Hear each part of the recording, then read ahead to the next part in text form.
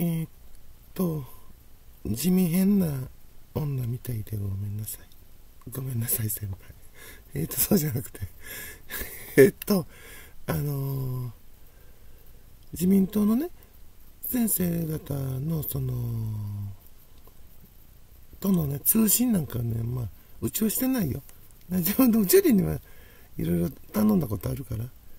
で、まあ、その中山先生の親父さんとか古谷先生とかね、メールは知ってますけどね、最近使ってないっていうか、それをちゃんと入れてたスマホはもう過去の一個前じゃなくもっと前に破壊されてるから、うちのね、拳にやったりね、いろんな攻撃しというかね、物理で、だからあうんの呼吸っていうのがね、ありますやんか、自民党と自民党支持者の間にはね。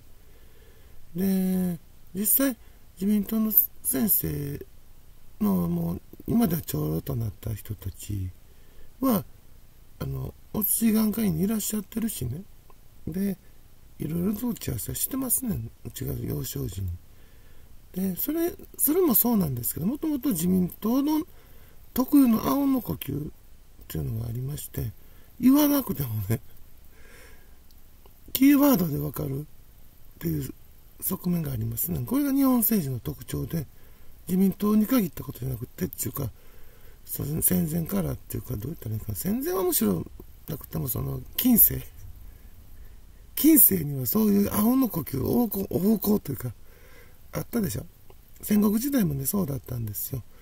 だからキーワード言うだけで動いて、歴史がその時歴史がねそれあれやな、文字パチ時そのが歴史、ね、で今の日本政治も戦国時代の日本政治っていうか、戦国時代そっくりに、まあ、忍者が活躍した時代今も忍者議員連盟ってあるでしょ、与野党にねまたがる団体で、そんなのが機能してあうんの呼吸でキーワードで動くね。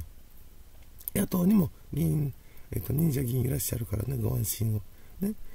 とか若松先生とかね、思いっきり忍者大名やんかね、元ね、まあ、うちの学友にも全く同じ顔の赤松くんがおって、サンフランシスコでツイキャスのね CEO やってあるけどね、まあ唇カステラの逸話何回か紹介したでしょ、帰りの電車の中で。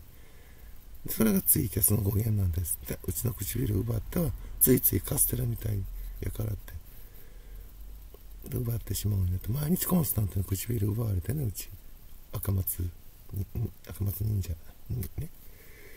だけどその代わりね、いろんな話はね通りやすいわね。うちが喋ったら向こうでも赤松わーっと口動いてるわけないやろうけどで、あり得ることは大麻の話だったらね、大麻水とかはね、例えばうちにちょっとアクセスしすぎてもうむちゃくちゃになってるでしょ今、ね、うちから遠ざかってんのじゃと思うで。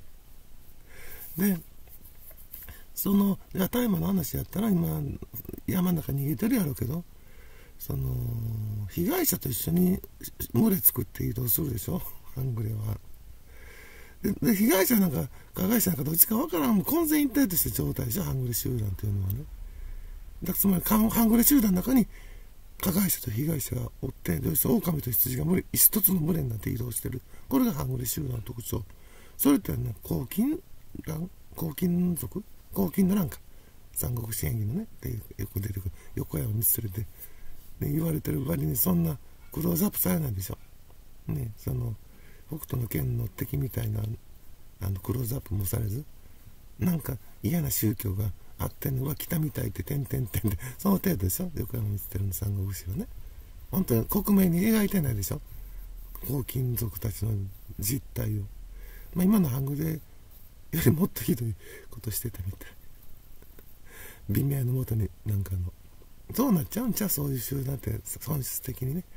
でも麻薬求めた時点で半グレ、まあ暴力集団やけど半グレってで自分らも吸うとるでしょ、摂取してるでしょ麻薬を。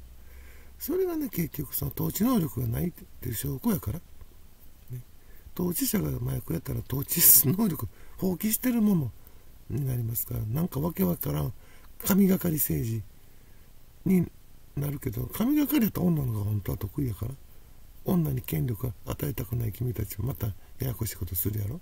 でも連鎖反応で女がどんどん冷気していくやろ、それやったらな。で処置なしになって山降りたいな一人と、だんだんハングレリーダーが浮いていくわけやんか、ね、まあ今の構図としたらハングレっていう暴力組織と暴力団どっちも反社会的組織やんか、法律的に言うたらな、法律上の問題大事やろこの話は。で一番気にしてるのじゃんそっちもな。じゃあ結局暴力団から大麻仕入れたハングレって暴力集団が被害者と混然一体になってそれを消費してるわけやんか。その時に犯罪の立証の時にね、暴力団はハングレっていう暴力組織に撃っただけやし、しかも暴力団とハングレ抗争したりしてるの、抗争状態、喧嘩っていうか戦争みたいな、都市市街戦とかしよるやん、ハングレと暴力団がな。だから一味じゃないですよ、あいつらフリー集団やからって、うちと仲悪くなったら別の暴力団と付き合いますよみたいな言われ方をするわな、捜査でもな。実際そうやろうし。でハングレってどういう集団があるか知ってるから来たら、あの集団かと、で何の取引に来たってそれだけですからって、暴力団同士の取引と思ってもらえればって言うわな、暴力団は。いやハングレに罪を押し付けれるやんか。しかもそのハングレはリーダーも麻薬に染められてる脳みそが。それやばいって気がつかなあかんでな。実はね、暴力団って言ったら武士とよく似てんねん。武士はね、ほとんどの全ての武士は田舎の農家のな三男四男が長男次男を守るために武装してん。それがほとんどの武士のほぼ全ての武士の発祥で、その都市版がね暴力団やからね。だから都市版の方はだから職人たちを守るために、職人のせがれがっていうケースももちろんあって、それはやっぱり組長とかになってくんちゃうかな、頭切れるからね。そやけど農家であぶれてっていうケースがあって、で都市に流入してで暴力団に加盟していく。で職人たちを守る、商人たちを守る。何からって、外の権力、他の町からとかいろんな発生理由な。何よりもうちら日本は侵略されたから、大和民族によってな。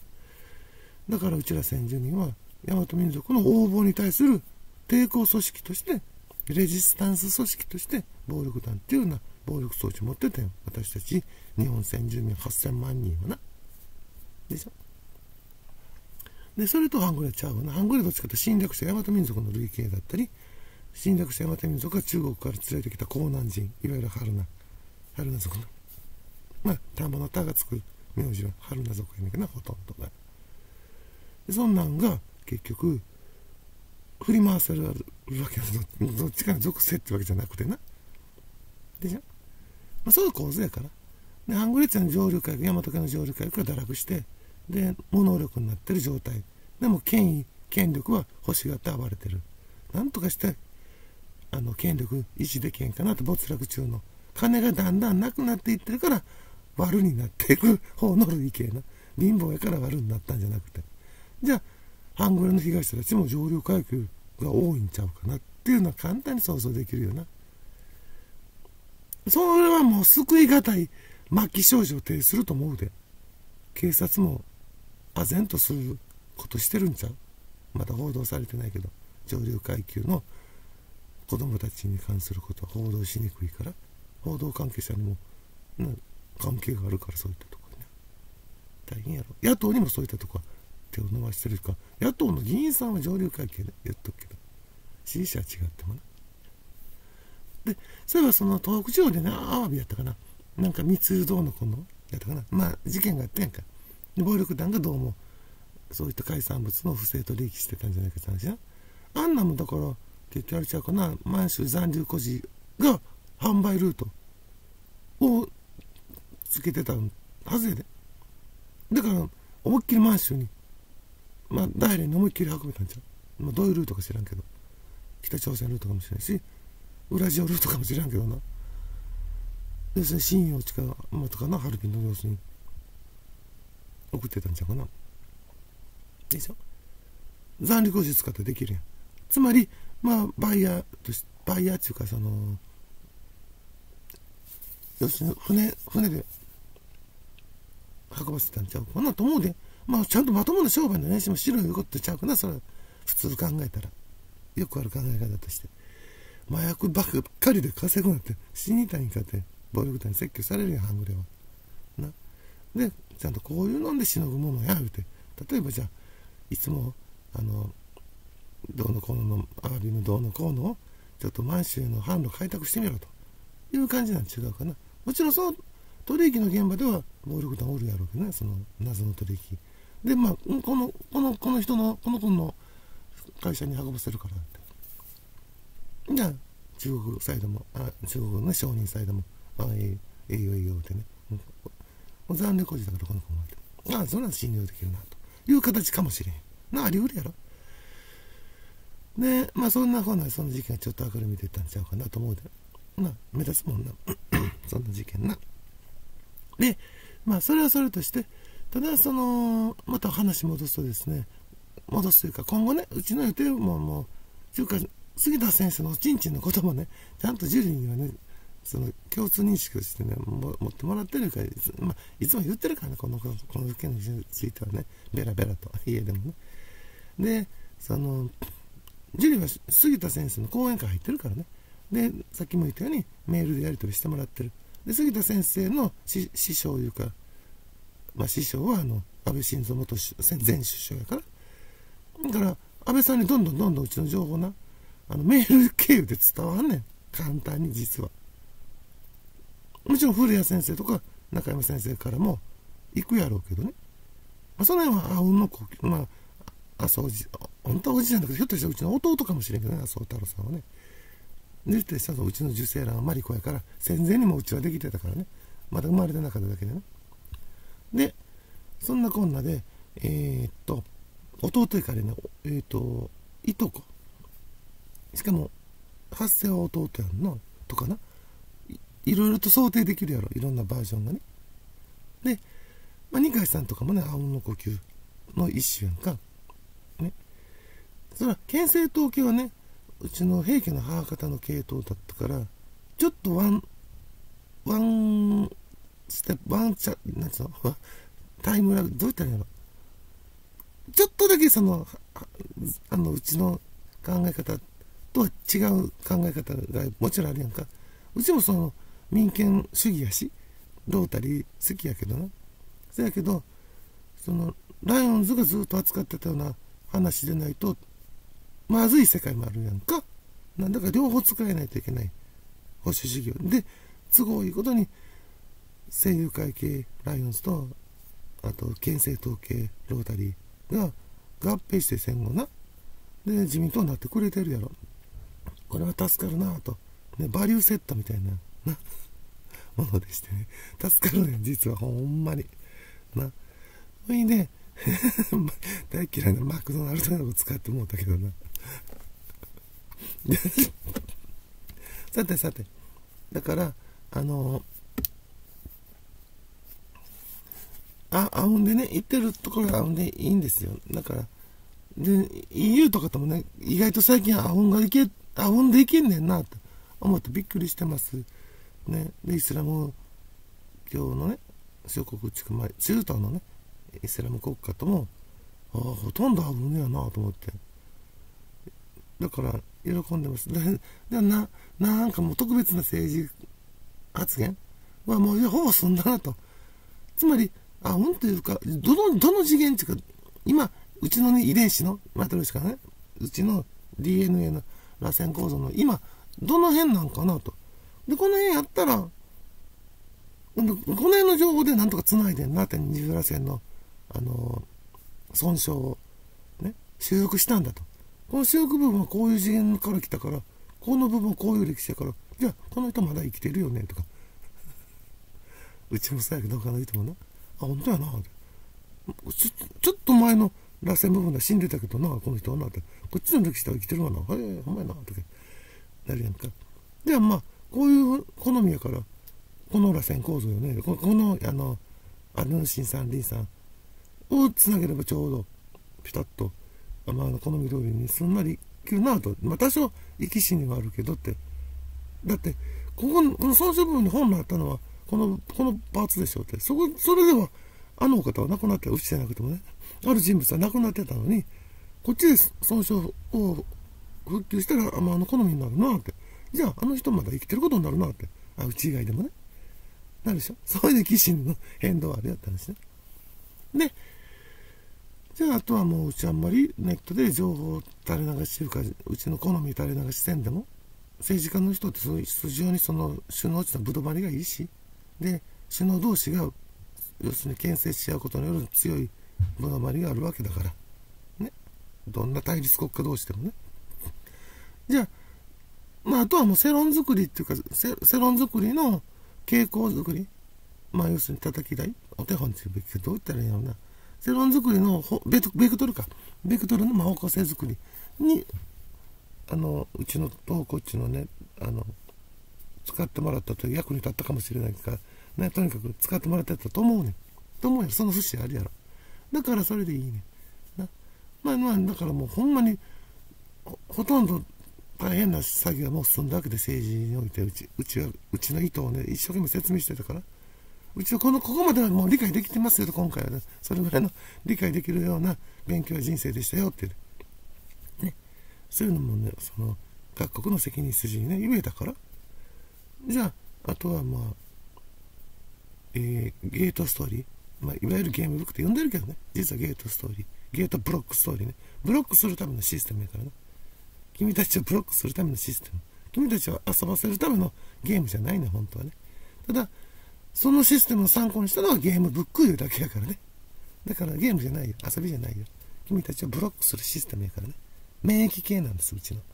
他人の免疫系にチャレンジ、挑むってアホな話でね。死にたいんかよっていうことになる。死なんで済むケースもあるけどね。他の人に侵入した白血球と戦おうっていう、その倍金になるからね、君がね。そのゲームと混同してたらね、ブロックシステムを、そんなことしちゃうよね。ナンセンスよね。人の体に侵入して白血球に食われて、憤りようもないやろ、皆さん。皆さんのせいやんか、そんな。ゲームじゃないよって言ってるのに、ゲームやと思い込みたかった皆さんのせいやんか。違うって言ってるのに、ゲームブックを参考にしただけって言ってんのにな。みんな一生懸命そこを誤解したがって、その誤解のせいで君ら白血球に食われて死んでるわけやんか。でしょね、免疫システムがちゃんと作動してるからやんか。ね、だって体やもん、みんなの体でも免疫あるやろな。同じことですやんか。だから、同じこと言うから、うちの体にも免疫あるやん、当然。割と健康やねんから、かなり免疫が優秀やんか、うちの免疫な。麻薬やったらそんな壊れていくで、免疫系なんてな。気をつけや。気をつけやどころじゃん、昨今な。なんで、コロナ対策とか思ってるかもしれんけど、麻薬のことな。麻薬って免疫系壊すんですけど、ただ、皆さんショック死、免疫強すぎて高齢者が初期にショック死なさったでしょ。コロナを排除しすぎて、ショック死なさってるケースが多かった、高齢者。それは免疫強すぎるからやけど、だからって麻薬で免疫落としてどうすんの、若い頃が。もともと免疫なんか育ってへんやん、若い頃。な。じゃあコロナで死なんでも、単なる風邪で死んだりするんで。ウイルスじゃなくてバクテリアで死んだりするで。な。ウイルスじゃなくてばい菌で死んだりするんで。今の若い子。で、当然コロナでも死ぬで。免疫がないの、わーいとコロナ来るやん。な。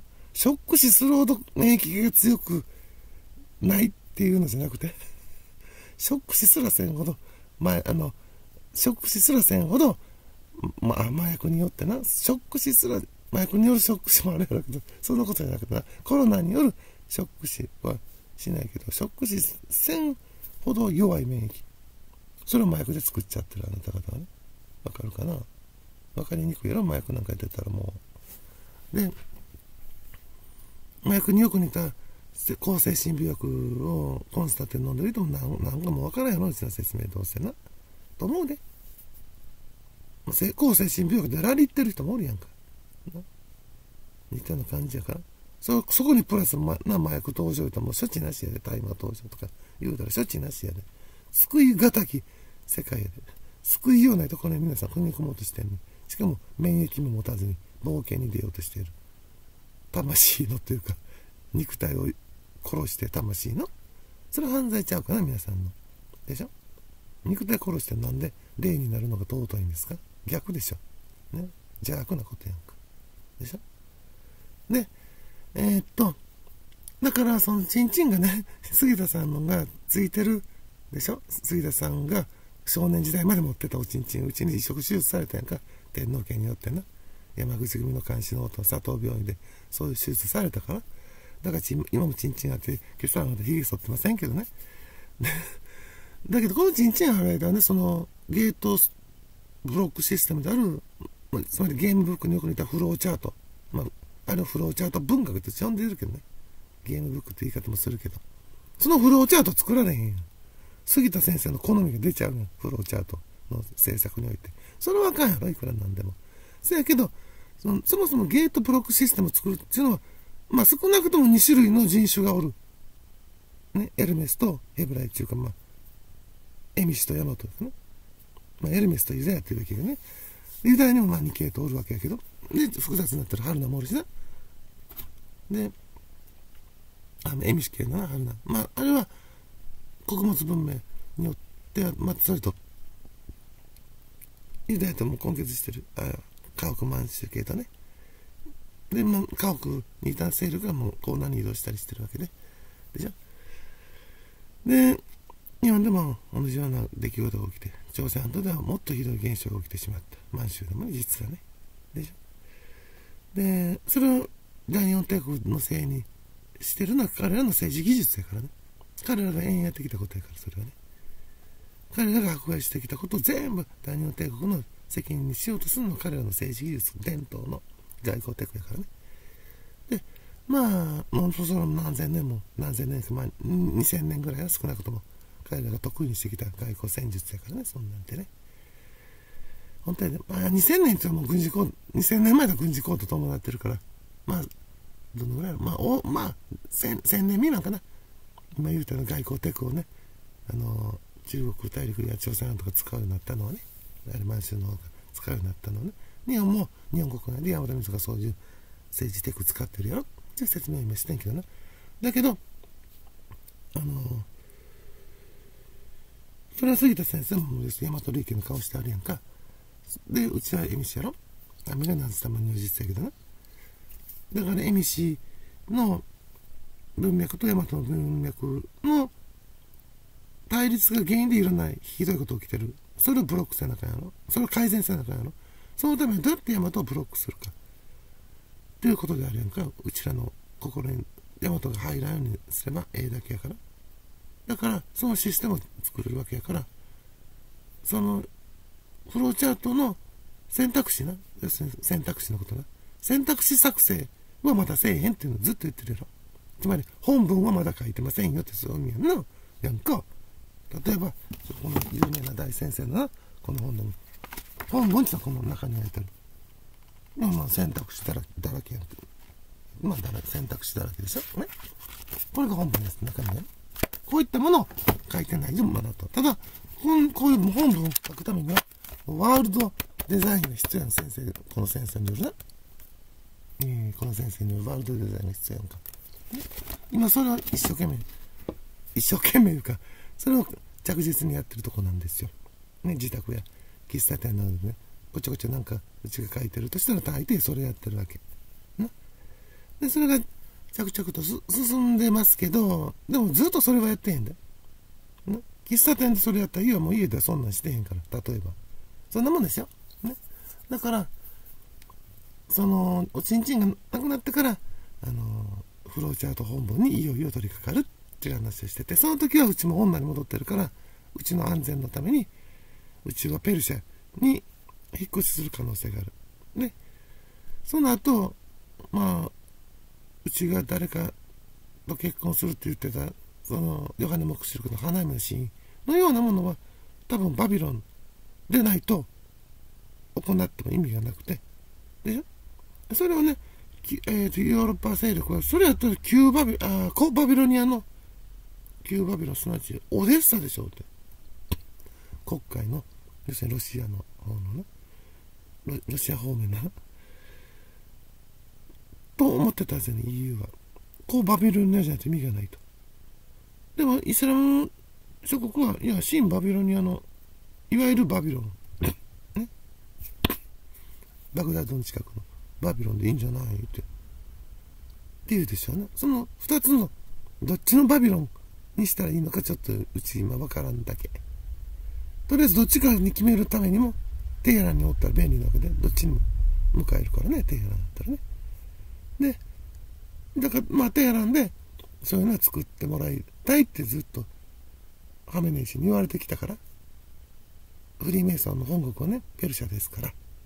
ね。というわけでその準備中なんでございます。分かった？うちの予定。で、こんなんはもう、党に自民党には伝わってるということなんですよ。運の呼吸もそうやけど、こんな細かいことは、受理から過ぎた事務所、そこから安倍さんに当然ね、もう、ホットラインで伝わってるはずやから。ね。一番情報が早いのは自民党ですよ、だから。もちろん。で、構わないでしょ、うち自民党員やから。